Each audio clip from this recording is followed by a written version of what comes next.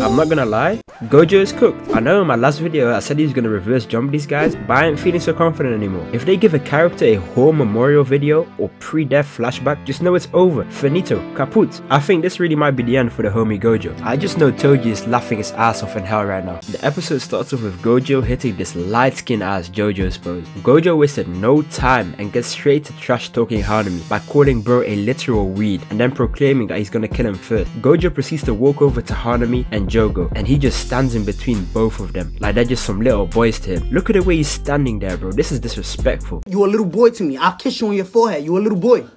Sit down. Jogo swings, but Gojo elegantly flips this man into a standing armbar, giving Jogo that Shanks Deluxe.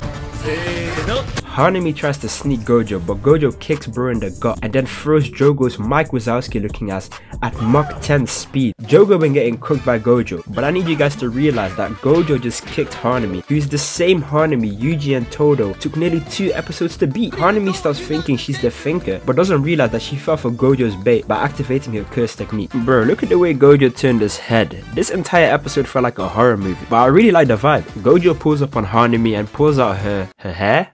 Her eyes? Seriously though, what even is that? On a side note, Jogo been glazing Gojo this entire episode, bro. I swear to God, he's really been doing tricks in it, like that one dude in the Chief Keef intro. Gojo ain't about this, Gojo ain't about that. Choso tries to snipe Gojo, and let's be for real for a second, Choso really put in zero work during this entire altercation. His stat line is looking like Tony Schnell. He barely even trying, he just there cause Geto told him to be. Gojo looks at Hanami and calls her a literal asparagus. Like damn, why you keep violating her like that? Next he proceeds to do some of the rawest, most violent shit I have ever seen in anime history. He expands his limitless technique while smiling like he's the Joker, crushing Hanami with so much pressure till she pops. Gojo left Hanami looking like a Picasso painting. Not a follicle of hair was left standing. After he just committed aggravated murder, he turns to Jogo and just says, next. Gojo is just too cold, man. In the next scene, we get to see Kenjaku's true master plan. Turns out the whole time, he wasn't even planning on firing Gojo. He was just gonna seal bro in a box. He was really just planning to put bro in timeout. Gojo was so overpowered, Gege didn't even know how to deal with him. So he just got Kenjaku to put him in the naughty corner until further notice. Can we take a moment to appreciate Kenjaku's fit though? He got on the Gucci black leather shoes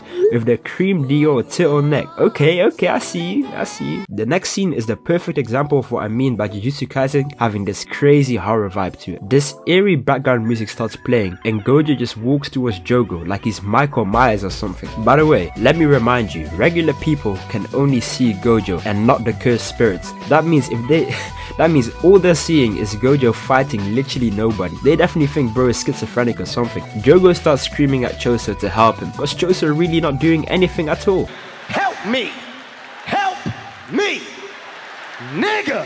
Help me! Gojo analyzes the situation and realizes he can easily beat these guys if he sacrifices all the human beings, but he doesn't want to do that because it goes against his moral compass, which is fair, I guess. Me personally, I'm getting the job done by any means necessary, bro. It's a small price to pay for salvation, but Kenjaku Yagami already predicted this and sent Mahito with 1000 transfigured humans to make it even harder for Gojo. At this point, you gotta respect Gojo. He's fighting 5 Hall of Fame Menace to Society villains and 1000 transfigured humans while still holding back, because remember, Gojo is really only firing at like 30% power. He ain't using his domain expansion, no hollow purple, no red or blue. Kenjaku really got Gojo cornered on some mate in one type energy. Mahito pulls up to the scene and starts analyzing the situation. 1, 2, hey Jogo, where's Hanami at? I thought there was 3 of you guys. Hanami got packed.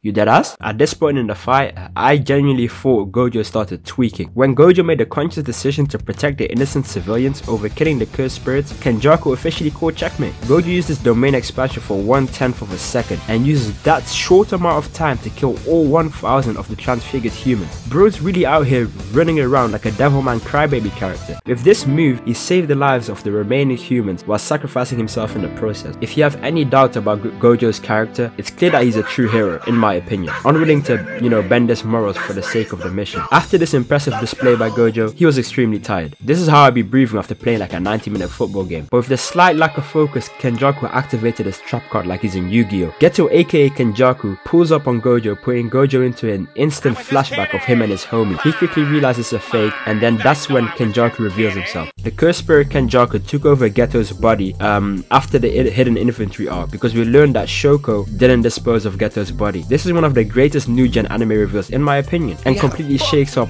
the entire story of JJK. Like, if this guy can only pass from one body to another, how long has bro been alive? Like, and who was his original body? Like, I've got so many questions. The JJK lore just got 10 times more interesting. Reporting to all ground troops. I repeat, reporting to all ground troops. Satorou D Gojo has been packed.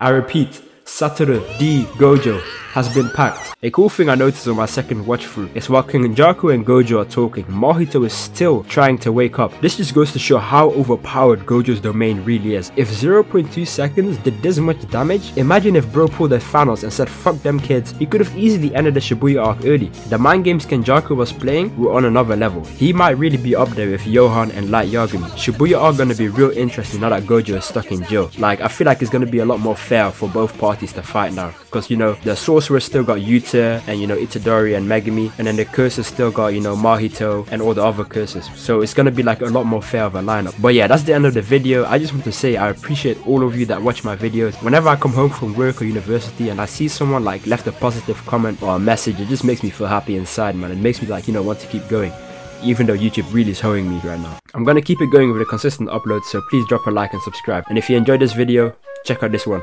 Peace.